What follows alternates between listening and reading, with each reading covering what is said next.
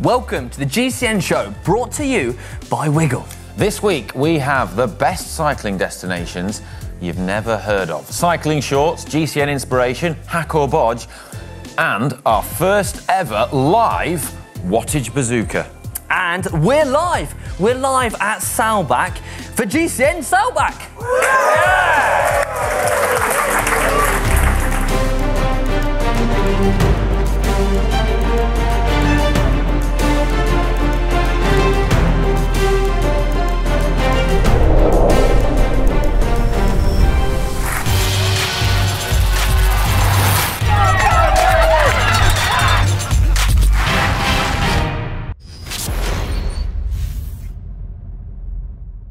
This week in the world of cycling, we learnt that Norway loves salmon. Oh, yes, they do. And you don't have to be an elite cyclist to ride the World Championship course, but more on that later. So now our lead story, the best cycling destinations you've never heard of. Yeah, last week, Dan and I were doing the GCN show, and we got sent in some incredible submissions. And that got us thinking, there's loads of places that you guys have ridden that a lot of people haven't even heard of. Yeah, so to make our point, we're going to play a game with our live studio audience. We're going to play Family Fortunes, or Family Feud, if you're American. Now, we're looking for 5 top answers of places that you would go on a cycling trip. Yeah, we did a survey of all of 3... You're supposed to ask 100 people. All of 100 people to ask them what are the 5 top cycling destinations. Yeah, so we're going to put it to our audience and we're going to ask for a show of hands and get people to suggest answers of the top 5 cycling destinations and see if they can get the top answers. So, has anyone got any suggestions? Saalbach. Saalbach, right. You have to raise your hand. That was naughty. Don't speak out of turn. Raise your hand. But yes, our survey said Saalbach. That's the bonus answer. You've won a prize. Come see us at the end. Right, another one, please. Yes. Yes, sir. Mallorca. Mallorca. Survey says Mallorca is up there. It's up there. Another one? Dolomites. The Dolomites. The Dolomites. Yes. Right. We've got a good audience. We're on to 3 here. We're on to 3. We've got 2 more to right. Has anyone else got an answer? Come on, we need 2 more. Yorkshire. Yorkshire.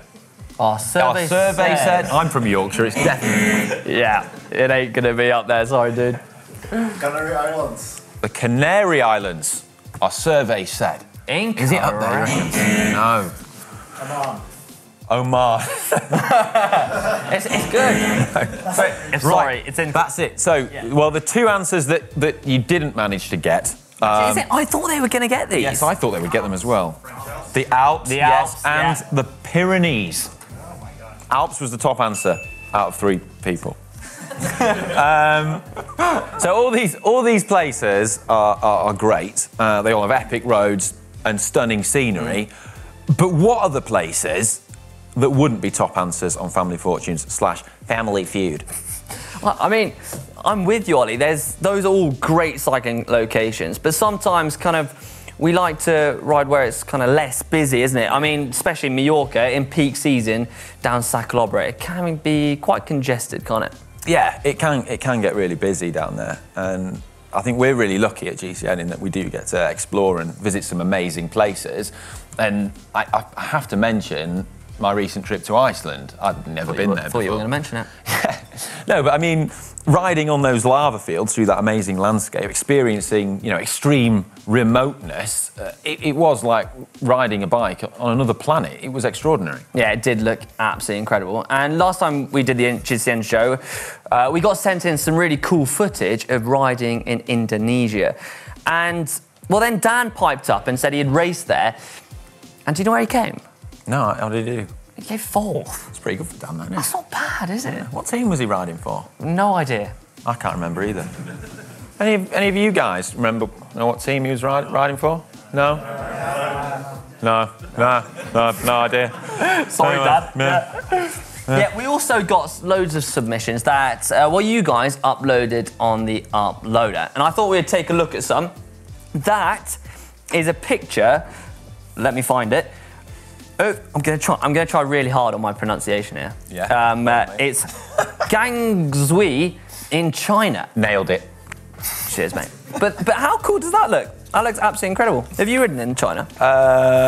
No, but I'd like to, based on that picture. So I've raced in China, and it was amazing because I was walking around, and I felt like David Beckham. Do you know why? Do you know why? It's not because I'm famous or anything. I think it's because I've got blonde hair. Yeah. So you do well there as well. And also, racing in China, you get amazing prize money. Yeah? Yeah, I came back with a massive bonus. Beaut. Right. Brilliant. I didn't get any photos of myself up there. Sad. Well, we recently went to Poland about a month ago, didn't we? Yeah, we did. Which was beyond our expectations, I think it's fair to say. Yeah. Amazing forest, rolling hills, and we found ourselves on this white sandy beach, which, considering it was on the Baltic coast, we felt like we were in the Caribbean. Yeah, we did not expect it to be rolling up our cycling shorts, taking off our socks and cycling shoes and walking on a sandy beach. No. But next to Poland is Ukraine, that we've just found out. Yeah? Yeah. And we got sent in this picture in from Bodge in Ukraine. And this picture, she basically got told not to go up a dirt cycling track. And of course, we as cyclists do what we're told not to. And she went up it. And What, you mean like jump red lights?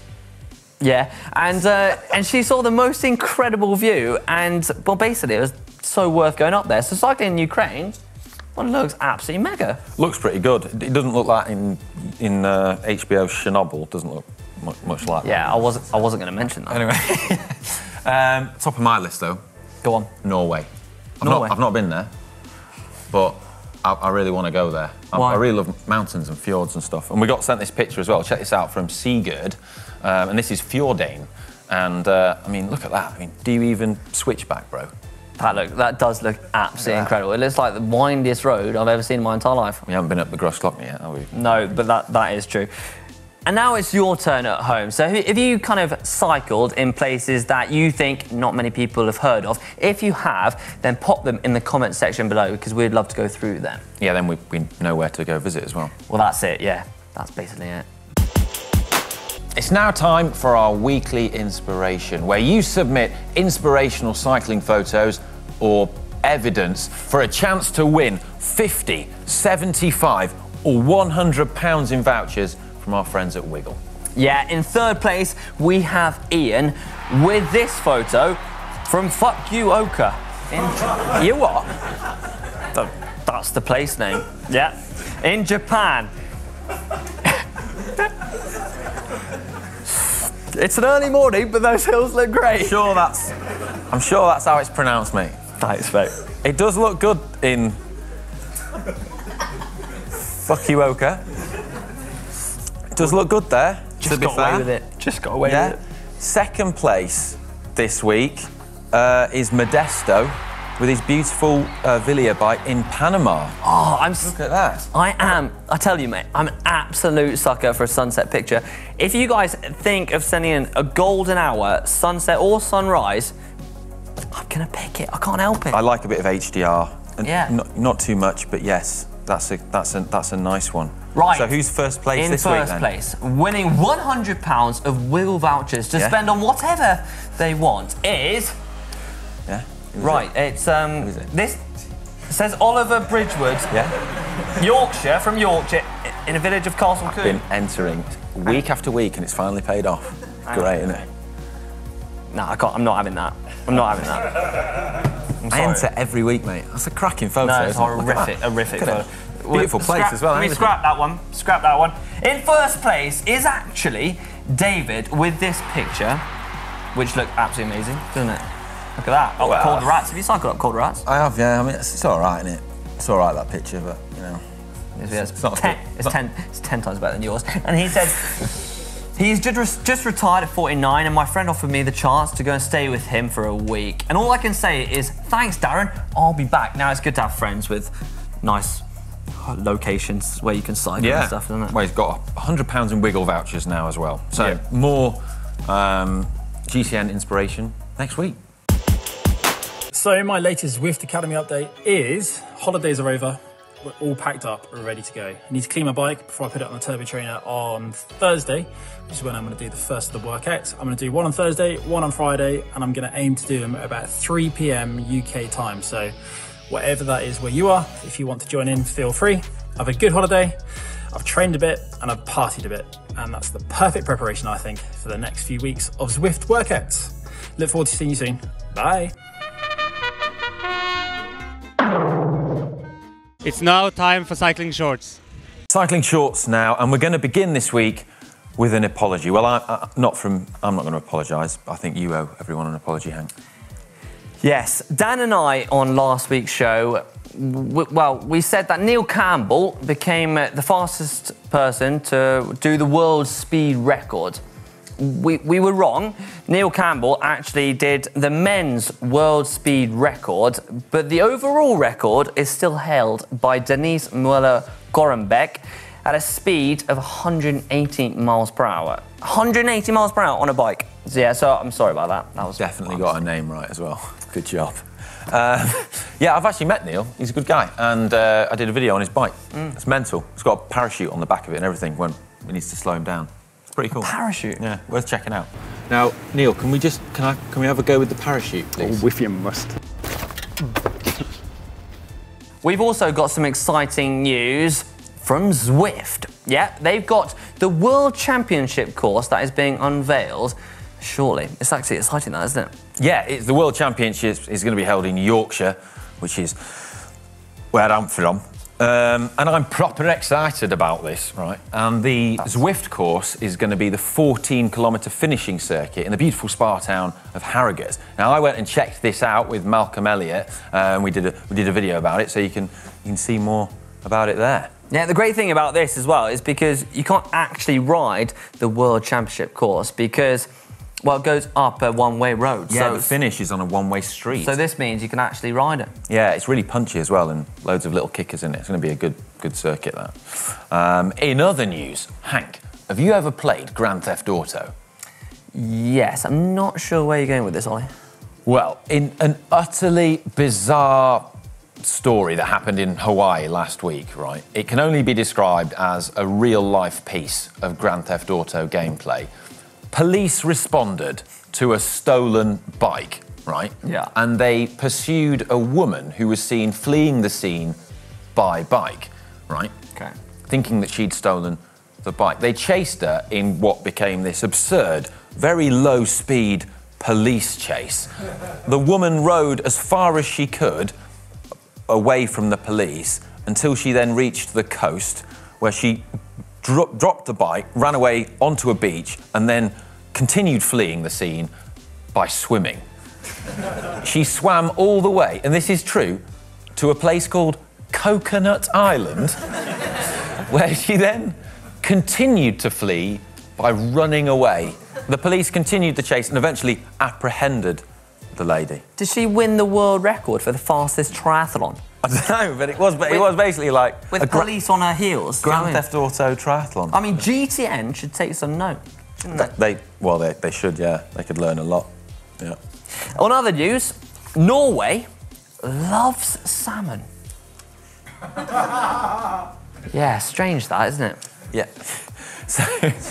Right, so the prize for winning the King of the Mountains classification in the Arctic Tour of Norway is 500 kilograms of salmon. This is completely true. 500 kilograms of salmon. 500 kilograms. I can't even imagine how much salmon that is. I don't think you would even... Well, yeah. I don't even know how many fish cakes you can make out of 500 kilograms of salmon. Quite a lot. Well, 500 kilogram sized fish cakes. Yeah, but I was going to ask how many fish cakes? A lot. A lot. Yeah. What else would you make? Oh, terrine, pate, smoke some of it, consommes. Oh, all sorts. Be mint.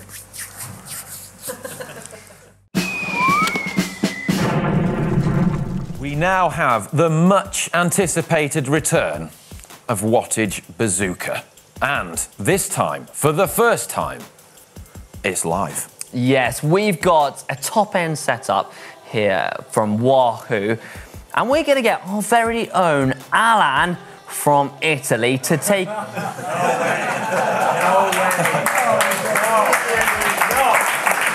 Alan.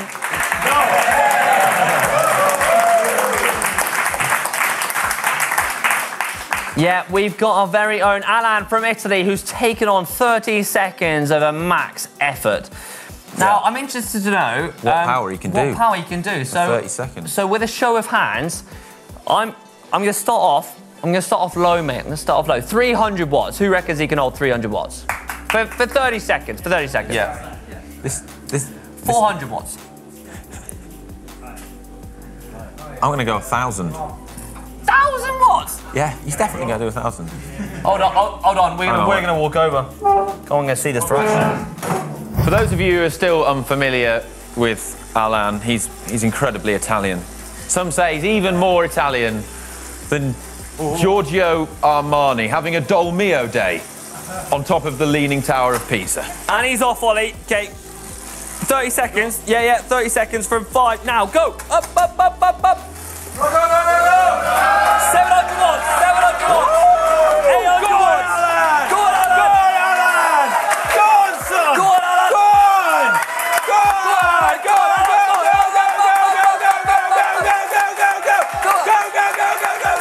10, 9, 8, 7, 6, 5, 4, 3, 2, 1, stop! Right, we're going to work out your wattage on that. Yep. That was a good effort. Too much effort. Too much? Yeah. Too much effort. Where's the tiramisu? No, I'm okay. We've got the results of Alan's wattage bazooka. He achieved a very respectable 702 watts for his 30-second effort. In trainers? Yeah. Yeah. I think that was quite a lot of fun, that. You think? Do you think we should make it a new thing? Yeah, wattage bazooka live. I don't know. I think we could be on something. Well, let us know in the comment section below what you think, if you'd like to see us do more 30-second wattage bazookas. It's now time for comment of the week. Now, this week we've got a couple. I'll start off with the first one from Greg Looper. I'm not sure why we keep bragging about the Dutch having more bikes than people. Every time my wife shares the same fact about our house, she doesn't sound like she's bragging. I know exactly how she feels, to be honest. Doesn't understand N+1. Yeah. Next comment is from Uwe Kretschmer, which I think I got that pretty good. I think. He says, please don't fire Hank. He didn't mean to pronounce Piotr correctly. In second place of Peter over. Piotr. Yeah, should I do that again? Piotr. Yeah. You're really good at that word. That's the only one I'm good at, yeah. But he learnt that when we were in Poland, doing our Poland video. Yeah, I called him Peter, and he about 20 times afterwards, he said, no, Hank, it's Piotr. After about 30 goes, I got it. Yeah, nice one, Peter, yeah. Yeah, cheers. We got one in from Callum Spencer, who goes, Dan Lloyd for the random tandem.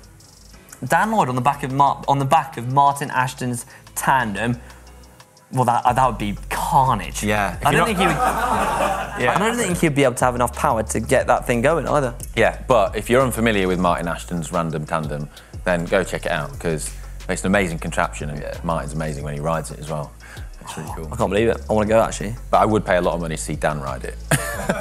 We're currently filming this in Saalbach in front of our live GCN event audience. But if you've missed our GCN events this year and you'd like to come in the future, then don't worry. Yeah, we're still finalising our plans for 2020, but why not sign up for our newsletter at gcnevents.co and the Instagram team at GCN Event and Facebook. That way, you'll miss, well, absolutely nothing.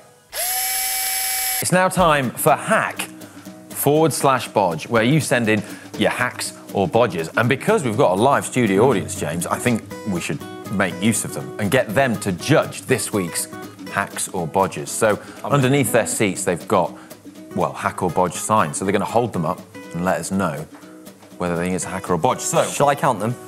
You can, yes. As I said, I'm colourblind, so I can't actually tell because they're red or green. But anyway, first up, we've got Peter from Northumberland, and he's got a frisbee, right? And he's put a slit in his frisbee, trimmed it, and then he slides it in between where his disc brake rotor is and his hub. And therefore, he can protect his disc brake rotor when he's cleaning his bike. It doesn't get any contamination on the rotor. That's pretty smart, that. Yeah, he says it slips in easily as well. Right, we're going to ask the audience.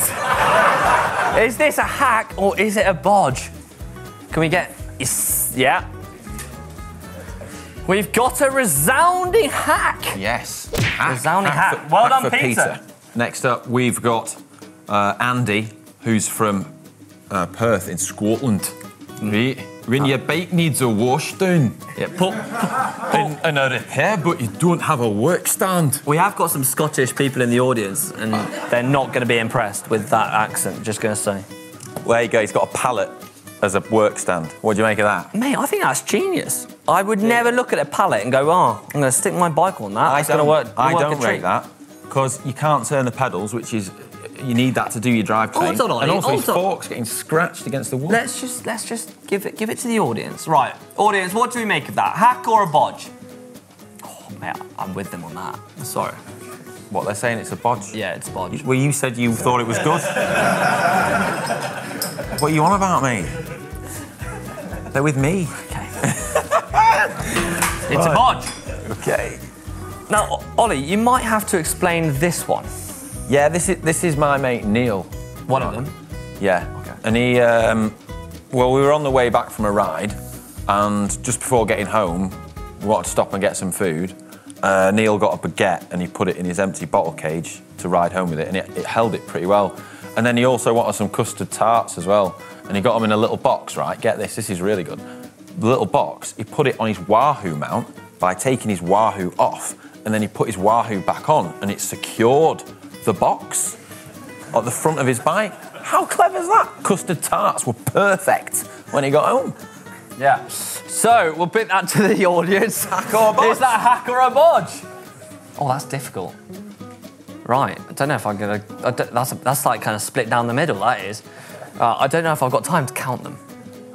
Neil's dying. What? I think it's gonna be It's a hack from our GCN... Neil's gonna be so happy.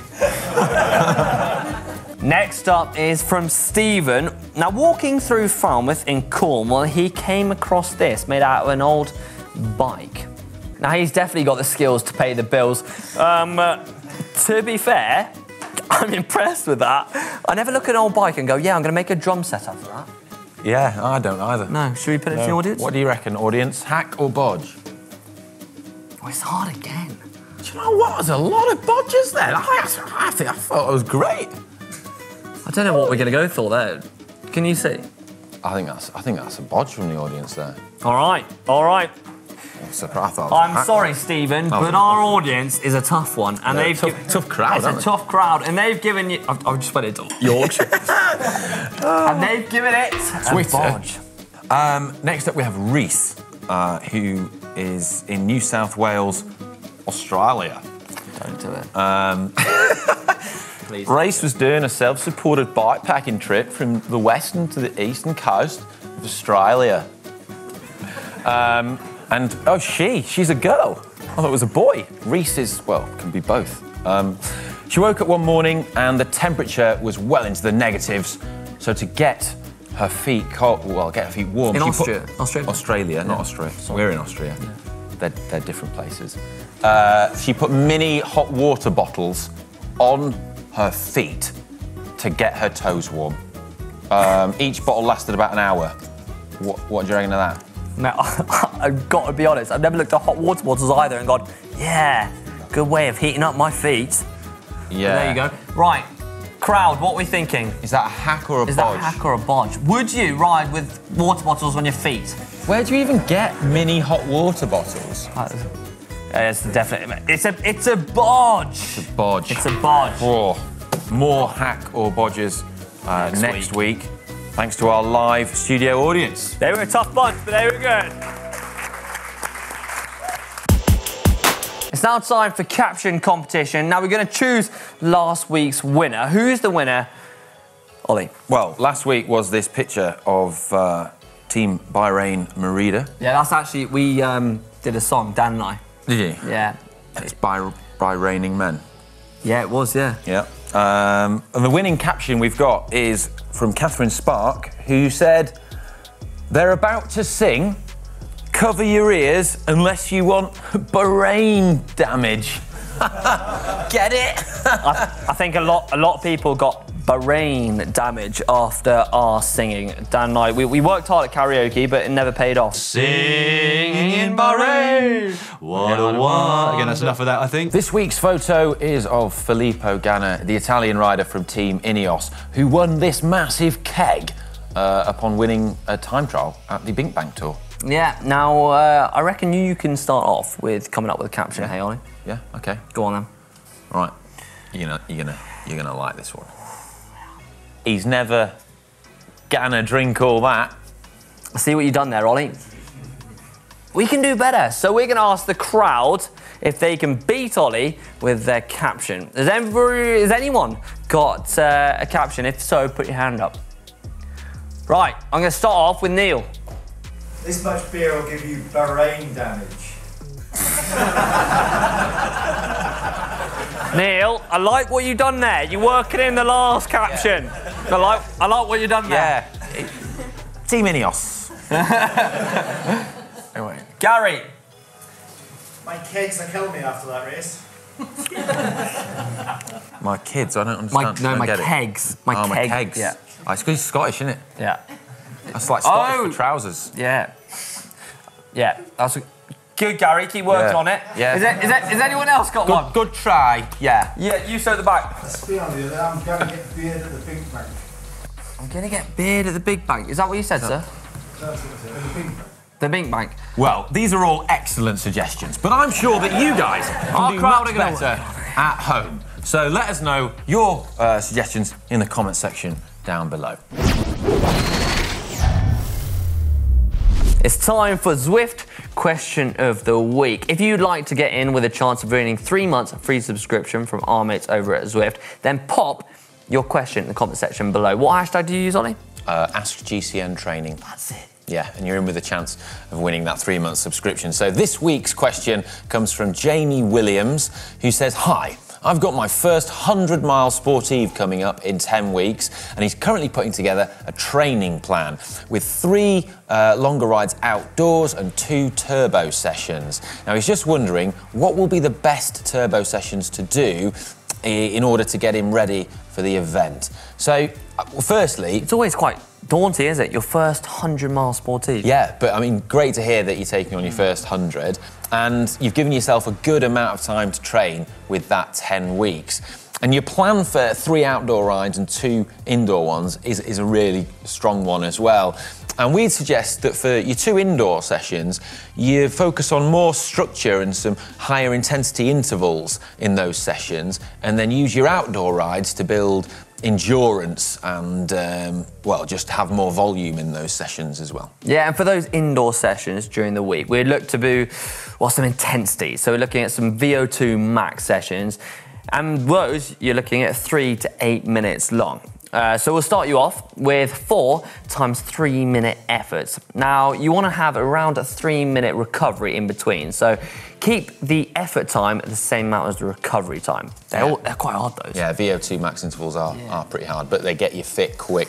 And for the other indoor session, it would be good to focus on your anaerobic capacity. So these are intervals that are typically 1 to 3 minutes long, and they differ from the VO2 max ones in that you'd have a longer rest period between those intervals. Yeah, and for those, we would look to do around 4 times 1-minute efforts with 2 minutes recovery in between, and that really works that anaerobic capacity. Yes, and then when you're doing your remaining road rides, just focus on getting the endurance in and doing longer miles, increasing your volume and having fun. And good luck in your event. Yeah, really good luck, and hope that really helps you. It's nearly time for the end of the show, but we're going to run through what's coming up on the channel this week. So on Wednesday, we've got Cycling Through Pregnancy. Sounds really interesting. Yeah, something you want to tell me, Ollie? On Thursday, we've got the future of indoor cycling with the Saris Factory Tour. And on Friday, we've got mountain bike versus gravel bike versus road bike. We love a versus. We do. Yeah, Cy has a mooch round the Mont Factory Tour on Saturday. Sunday, garbage bike to gravel bike. John, well, he found this one quite difficult, didn't he? On Monday, it's the race news show. And on Tuesday, it's back at the GCN Show. It's now time for Extreme Corner. We're taking a bit of a different twist on this week, aren't we? Yeah, but this is very extreme. Two cyclists from America, Clay James and Cody Hughes, have, well, cycled up the highest mountain in North America. Mount Denali in Alaska stands, well, over 20,000 feet, a staggering 6,193 metres. Impressive alone just to climb that, but to put it into context, the gargantuan Gross Glockner, which is over there somewhere, we're climbing that tomorrow.